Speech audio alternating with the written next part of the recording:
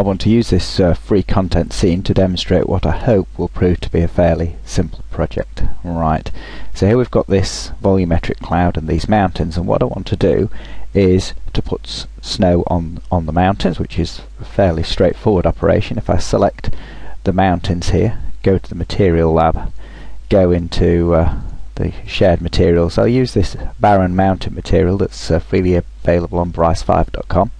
I'm going to edit this material and scale it a bit more appropriately to the subject. I'm going to increase the bump to 400. That just demonstrates a nice little feature that allows you to increase bump beyond the scale by entering the number, and then I'll render it. So you can see the render's not that fast because the volumetric clouds, and the clouds are casting a shadow on the mountains and the snow's looking, well, a bit grey, which is not ideal. So to speed things up a bit, I'll select the slab and hide it, and this will take the light off the ground, and we can look at this situation with this material.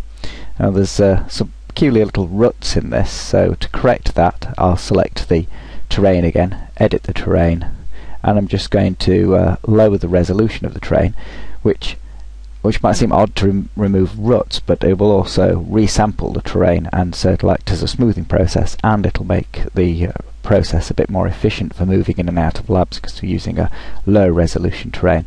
And as you can see, not much has been lost. Still, the snow's looking a bit dark, and the environment, it doesn't look that crisp because it's a bit hazy. So what I'm going to do is go into the sky and fog and reduce the haze. So I'm just reducing the haze value there, push it back a bit behind the mountains. So it looks a bit crisper now, but these dark shadow regions are a bit harsh, and it's still, the ground looks a bit grey. So what I want to do is switch to a more sophisticated rendering mode. So I go into render options, premium effects. I'll leave the raise per pixels at 16, use true ambience, TA scattering correction, and I'm going to use a ray depth of 4. And now if I give that a render, you can see it's lighting up a bit nicer now. It's not quite how I want it, but it looks a bit better. So what I'm going to do is I'm going to turn the clouds back on. So turn the clouds back on, and oh dear, as anticipated obviously, the rendering is much slower because true ambience and the cloud effect I don't really mix very well. And so let's see what the predicted render time is. Over an hour. So let's see if we can do better than that. It's going to require the use of another piece of software, PageShop Pro, I'm going to use to combine two images. So what I'm going to do is I'm going to switch back now to regular rendering, so that'll turn the true ambience off. So we're now at a render time of 1 minute 54. So I'm going to pause the video and save the clouds and the ground as they are there, but really this is just going to be used for a cloud render, and then we're going to render the ground separately, produce a mask, and recombine the two images. So at this point I'll just pause the video and let it render the clouds, which is now saying is going to take a couple of minutes. So now I've got this rendered, I need to save it. If I do save as, it automatically increments the final digit, and so that will save me that as a separate file.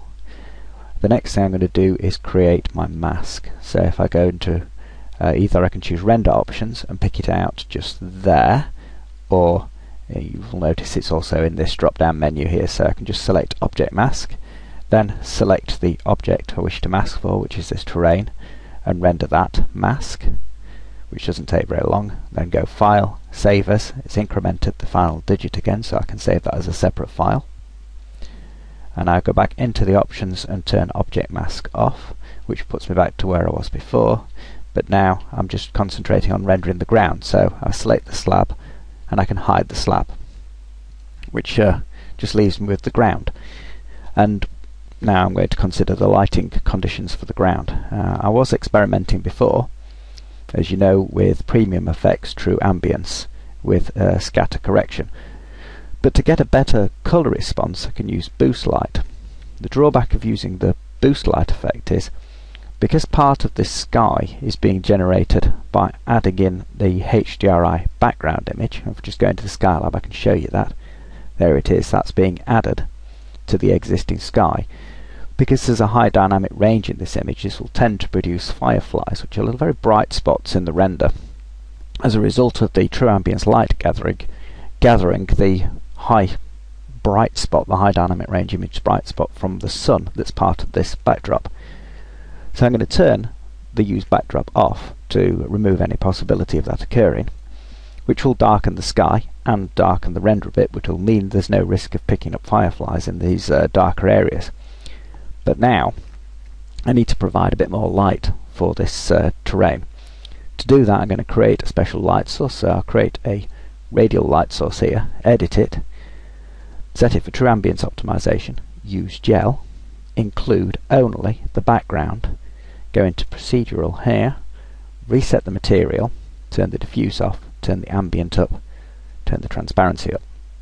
And this will allow me to produce an ambient light over the terrain. So I'm just going to edit and enlarge this light source until it encompasses the terrain now, and then I can provide light through the ambient channel. So what I'm going to do is I'm going to pick a blue colour out so that the light being provided by this is tinted towards the blue end of the spectrum.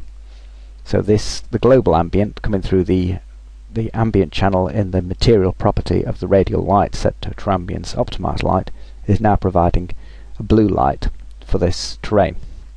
And as you can see, because we've lost the clouds and because there's only one direct light source and that's the sun, then it's fairly efficient to render. It's only rendering at 16 rays per pixel, but because the material on the terrain is quite bumpy, then that will tend to hide any noise that's being generated through the true ambience effect. And since it's sampling its background now, it's largely low dynamic range. The ambient light's low dynamic range and quite even. The light in the sky is low dynamic range because I've taken the HDRI image off as the backdrop, so that it's not going to find many fireflies, so the lighting will be quite even. We get nice light glow, blue tinted, and it's already rendered out. So I'll just go File and then Save As, and that's my next file. So now I've got the three components I need to go into PaintShop Pro. So inside PaintShop Pro, I'll load in my cloud image and I'll load in my mask, and then in the cloud image with that selected I go Layers and go New Mask Layer. So I'll take it from Image and I'll just select the one that's the mask, and that has actually filtered out the bit that I didn't want to filter out. It's left me with the dark ground and none of the clouds, so I need an inverted mask. I could go back and reselect and invert the mask, or since I've got the mask layer selected, I can do adjustments and negative image, and that'll flip it round, so I've got my clouds now. The next bit I need is the ground, so this is the ground I'm going to include with these clouds. So if I press Ctrl C to copy that ground and Ctrl L will put it back in as a new layer, it's appeared there, which is not in quite the right place because it's covering up the clouds. So if I drop that outside the group that's the masking group, and then drop the group in front of the landscape there, I've managed to generate my clouds and terrain combination. The only drawback with the masking is sometimes you get a bit of an edge from the mask, because the mask is a bit blurred in one direction or the other because of the anti-aliasing, so you'd either need to produce the mask at a higher level or process the edge of the mask in your paint package, like erode it slightly so it'll include a bit more of the cloud, or whatever the opposite function of eroding is. I can look it up here, I think. Edge effects, so there's erode or dilate, so depending on what the mask looks like, if we erode the mask for example, you can see that it's added more ground. So I'll just Ctrl Z back one. If I go into effects and do edge effects and dilate the mask, it's gone the other way now and shown in more terrain. So this shows me, in this case, what I'd need to do was produce a very light terrain when I do the cloud render, and then if I was to dilate the mask, it'll just put a very light edge on that and blend seamlessly. As things stand, where it is sort of okay, but the edge looks a little bit sharp. So some thought might have to go into what the terrain looks like underneath the clouds, just so it matches in. And obviously the haze settings need to match between the two as far as possible. But for a fairly quick operation, you can see that the results are not too bad, and it's only on a closer examination that you really begin to see that there's a bit of a mismatch along that edge. So, bar these minor problems, that's the end of the tutorial.